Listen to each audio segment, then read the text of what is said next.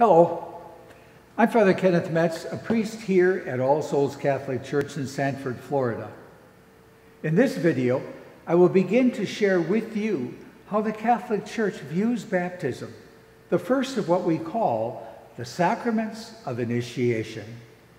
In this series, I will speak first about the meaning of initiation into the Church, and then look at a deeper understanding of baptism itself.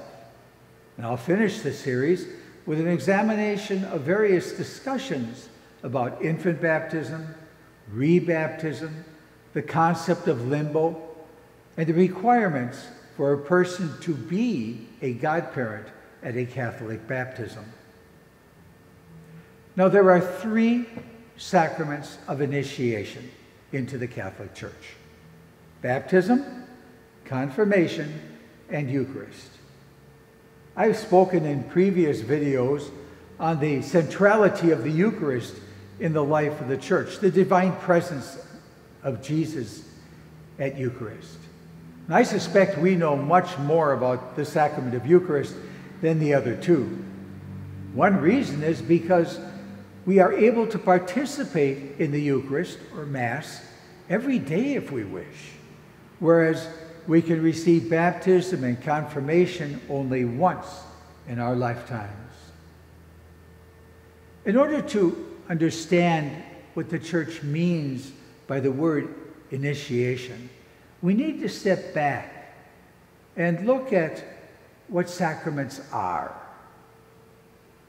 You know, the Christian life is a multifaceted encounter with God. Each of us in our personal lives have a beginning, a middle, and an end. We are born, we mature, we sin, we eat, we marry, and we die. And to these natural events of life, God informs our lives with special movements of grace, which we call sacraments. Thus, there is a constant resembling between the stages of natural life and the stages of the spiritual life. That's what they say in the Catholic Catechism. As the Catholic Church understands them, the sacraments are, quote, efficacious signs of grace instituted by Christ and entrusted to the Church, by which divine life is distributed and dispensed to us. That's also in the Catholic Catechism. Now, the word efficacious means that what the sacrament signifies, it also does. A sacrament is not a sign like the stop sign out here on a highway. No, that stop sign doesn't do anything to stop us. We see the sign and we stop the car. A sacrament confers with the grace which we then receive. The sacrament does what it says it does. So when we think about sacraments of initiation, we're talking about the foundational events in Catholic life. Pope Paul VI once wrote, "The sharing in the divine nature given to man through the grace of Christ bears a certain likeness to the origin, developments, and nourishing of natural life. The faithful are born anew by baptism, strengthened by the sacrament of confirmation, and receive the Eucharist as the food of eternal life.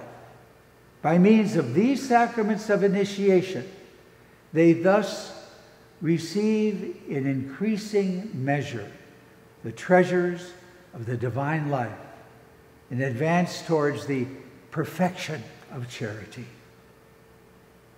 Now, to get a sense of how this developed, we can look back to the rites of initiation and how they were practiced in the early church.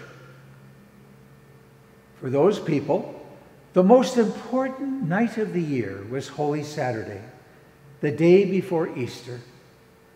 For on that night, those who were becoming Christians entered into the ranks of the faithful. And one way we catch a glimpse of their practices is to look at their church architecture. Now, here is a simplified drawing of that church, the typical church. On the right here, we have a room with a pool in it, and we have the people standing outside of the church, okay? The first room was the baptistry. You notice here, the 3 steps going in, 3 steps coming out of the pool. The second room has a chair right here, and that's the room where something else was going to happen.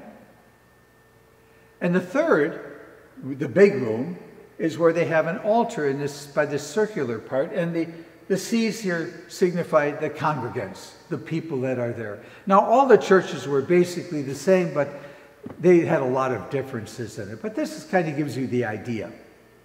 Now, knowing the layout of the church building, we can go back to the Easter Vigil sermons of the fathers of the church. Now, these homilies flesh out for us what was happening in these rooms. It's important, I think, to remember that the rites of initiation were not entered into on the spur of the moment. Persons who had already sensed the communion with the commitment to Jesus as their personal Lord and Savior went through a process called the catechumenate, during which the truths or the mysteries of the faith were shared in a progressive manner, little by little by little. And by mysteries, they meant realities revealed by God and entered into, not problems to be solved. And this process sometimes took 3 or 4 years. So they were ready for this Easter Vigil service. As once they were properly prepared over that time, the adults were ready to be initiated into the Christian community, the ecclesia, the church, at the Easter Vigil. Now, during the homilies preached before they entered into the church, they were encouraged to open themselves to all God had in store for them. This was not to be a passive experience, but a life-changing event, an exciting event that would change them for the rest of their lives. Tertullian, one of the early church fathers, wrote in about the year 200, "Therefore, you blessed ones," and he's talking to the people outside here,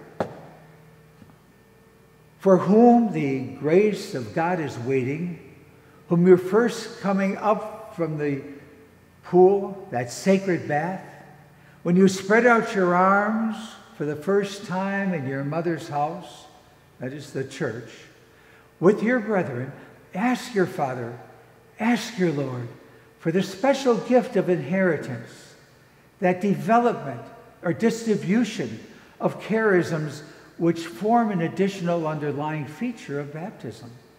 Ask," Jesus says, "and you will receive. In fact, you have sought, and it has been added to you." Hilary of Poitiers, writing about 100 years later, wrote, "We who have been reborn through the sacrament of baptism experience intense joy, a maximum gaudium, he said, when we feel within us the first stirrings of the Holy Spirit." And there are many other sermons from this time, and they extolled what was going to happen to the people in their baptism as these catechumens entered into the church. And so what did happen in these rooms? I showed you. Well, the first room contained the pool for baptism. Now, the men did it first, the women were second. But they would do it separately in their own because they're going to get all wet in this pool.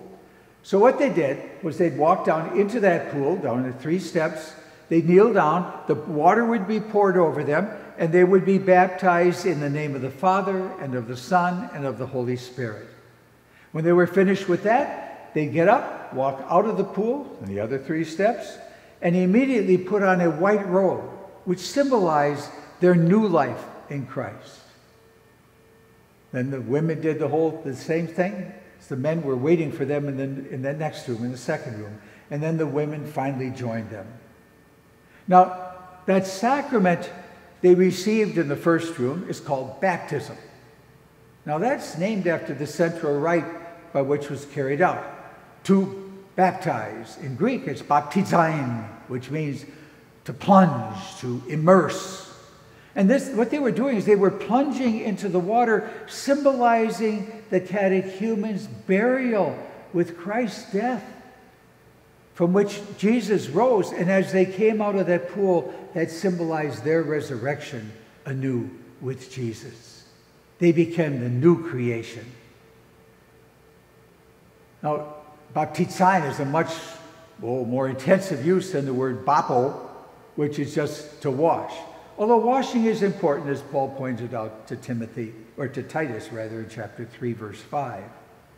In the second room, they met the bishop, who confirmed them. He anointed them with consecrated oil called sacred chrism.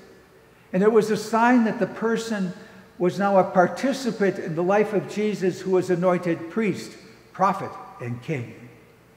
For the newly baptized, this was a further strengthening and openness to receive the gifts of the Spirit that Tertullian spoke about, and I had quoted earlier. The third room was the body of the church, the place where they celebrated the Eucharist. According to the practice of the day, the newly baptized would be for the first time allowed to stay for the whole Mass. Before this time, they could stay for the readings, for the sermon, and for the prayer of the faithful. And then they would be dismissed, because the mystery of the Eucharist was so important and so central to the body of the church. And their first reception of the Eucharist would be the high point of being initiated into the church. After all their preparation, they were now able to receive their Lord in Holy Communion. Just amazing, just amazing. What a night this is for those people. Now, throughout the history of the Catholic Church, there were many discussions as to what was the order in which these sacraments were to be given. Time and pressures and all kinds of things changed. And there were questions about when baptism was to be received. Should they be received by an infant, or should it be received later in life? Could a person be rebaptized a second or a third time even? And what are the roles of parents and godparents? And what about limbo? So in the next videos, I will look into these questions. And so until next time, please check out our website at www.allsoulsanford.org, like us on Facebook, and subscribe to our YouTube channel. Have a blessed day.